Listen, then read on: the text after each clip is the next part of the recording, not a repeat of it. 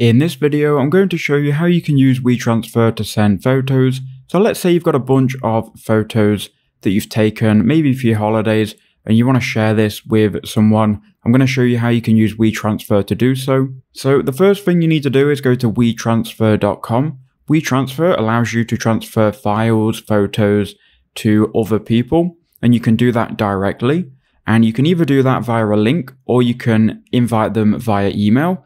First, what you need to do though is you need to add your files. So you can click add files. That will open up a file explorer. What I'm going to do is I'm going to highlight all of the photos that I want to send. Alternatively, if they're in a folder, you can click the folder as well. But we're going to open all of these files. So now what it's going to do is it's going to upload the files. You can upload up to 2 GB worth of files in one transfer. You've then got a couple of options. You can now either go and invite someone via email, or you can create a link.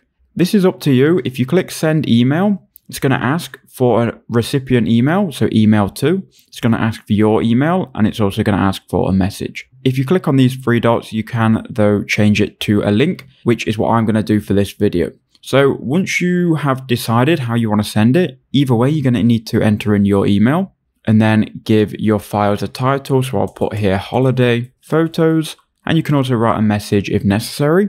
Once they're all uploaded though, click get a link, or if you send in via email, it will just say send. You then will need to confirm that this is your real email. So just copy the code that they will send to your email and verify this.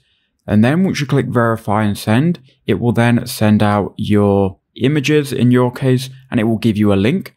Just wait for them to upload. Once they've uploaded, you're either going to have them sent via an email, and then the recipient will receive that email and they'll be able to click on the download link. If you've chosen to share via a link though, you can just copy this link and you can send it to the person you're sharing with. And when they click on the link, it will just prompt them to download, and it will be that simple. So all they would have to do is click on the link and download. So I hope that quick video did help you out.